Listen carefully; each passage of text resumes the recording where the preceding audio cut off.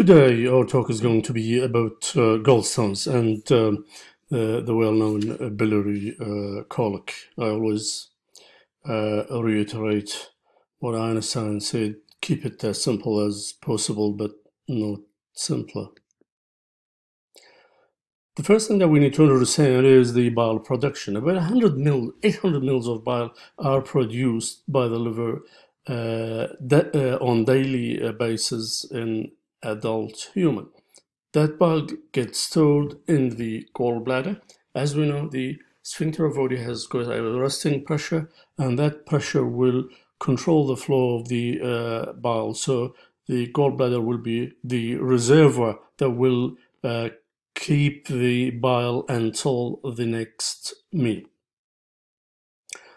Now, we know once a fatty meal hits the duodenum, the duodenal mucosa has got an endocrine cells that will secrete the cholecystokinin that will tell the gallbladder to contract. The hormone get absorbed via the circulation and goes through systemic and tells the gallbladder to contract.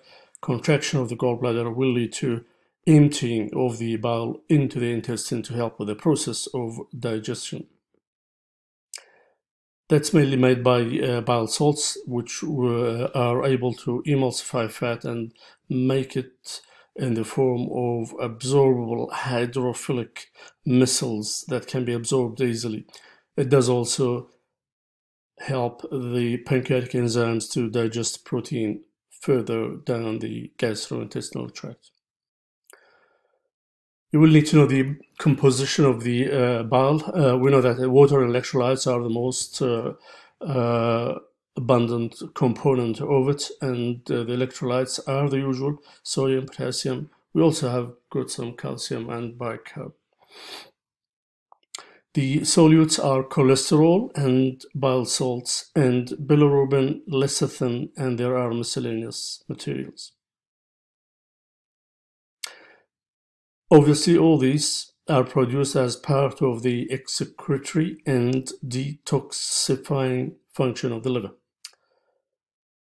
We need to know something about the bile salts, because the bile salts are the material that will help us to digest fatty food. There are primary, that are the colic, lithocolic, and colic acids, and there are also the secondary bile salts. Doesn't matter so much, apart from the fact that they are toxic substances, and for that reason the body keeps them into a closed circuit of circulation inside the body, and that's called the enterohepatic circulation. The bile gets excreted by the liver, down the bile duct, into the small intestine, up to the distal part of the small intestine, and to then the small part will go to the colon. Very small part though. Almost all of the bile acids will get absorbed in the terminal ileum via the circulation through the portal vein back to the liver, and repeat the cycle again. If they escape into the system, as we get in people who develop obstructive jaundice, they cause itching, and they change the taste, and they make the patient feel unwell. How do stones form? I want you all to be familiar with this a triangular type of diagram, and on here we have the molecular fraction of the cholesterol, in here we have the molecular fraction of the lecithin, and here we have the molecular fraction of the bile salts in percentage of how much it is in the bile itself. Now, cholesterol will keep,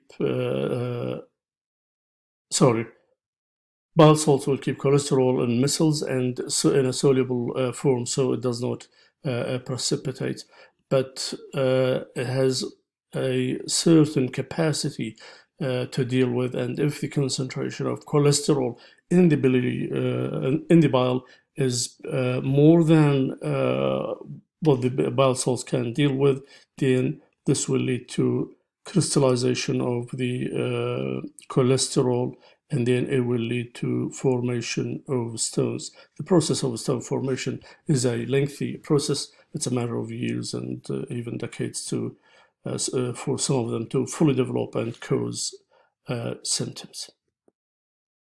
The risk factors for gallstones, we know all the 4F, the female, fat, fertile, 40s, but there are also other factors that will play an important role in it, and that will be genetics, age. As we get older, we're more prone to develop gallstones, hemolytic disease, and these are disease that lead to hemolysis caused by a congenital defect in the red cells. The most common of these hemolytic anemias are in the Caucasian people. We have hereditary spherocytosis. In African people, we have sickle cell anemia. And in people with the Mediterranean descent, we have the thalassemia. We also have miscellaneous reasons why gallstones get formed, and that will include Crohn's disease and liver cirrhosis. In Crohn's disease, because most of the time it does affect the terminal part of the ileum, the absorption of the bile salts will get affected, and the liver can produce only so much of the bile salts. So you will get a relative deficiency of bile salts. Which even in the presence of normal cholesterol in the bile, this will lead to formation of cholesterol stones. In cirrhosis, the process is very complex and poorly understood, and it's mainly due to the defective excretory process of the liver, in addition to the synthetic problem that happened with liver cirrhosis. Now we go to types of gallstones. We need to know that the majority are the cholesterol stones. We go the pigment stone and we go the mixed. There is a debate between which one is most common, is it the cholesterol or the mixed. Typically we say the cholesterol is the most common, followed by the pigment stone, and the mixed are less prevalent. It's worthwhile mentioning what pigment stone is. Pigment stone is from the pigment that actually make the color of the bile, which is the bilirubin and its metabolites. And the pigment stone is basically precipitated bilirubin in patients who have hemolytic anemias, as I mentioned before. Shape and size of gallstones do not matter. Patients all the time ask me how many stones there were in my gallbladder. My classical answer is I don't open the gallbladder and I don't count the stones. Regardless of how big they are, how small, how many, they do cause the same problem. I want to draw your attention to a term which is called sludge. A sludge is a mixture of cholesterol, bit of bilirubin, and also mucin that gets secreted from the gallbladder. And this mixture, if you look at it with your naked eye, it's just a slimy looking material.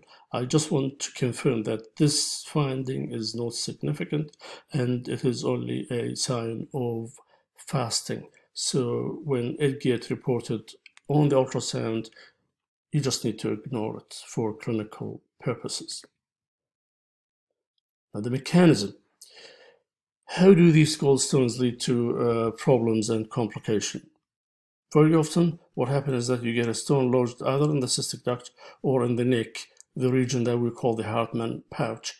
And as a result of the stone being impacted in here, then the gallbladder will contract, trying to empty itself against resistance, and that would generate what we call the biliary colic, which is the pain that starts on the epigastric region or the right upper quadrant and radiate to the right middle part of the back. Typically, the pain will stay there for half an hour to a few hours.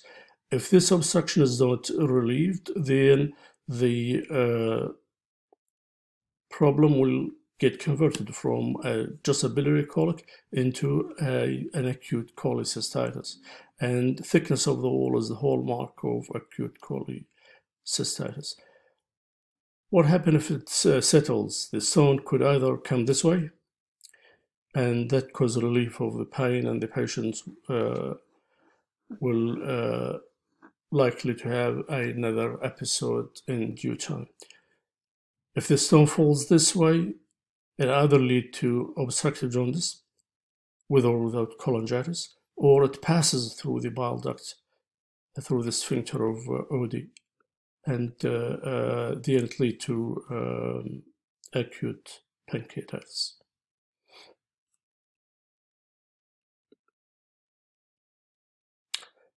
Complications that can arise from gallstones are variable. I have listed them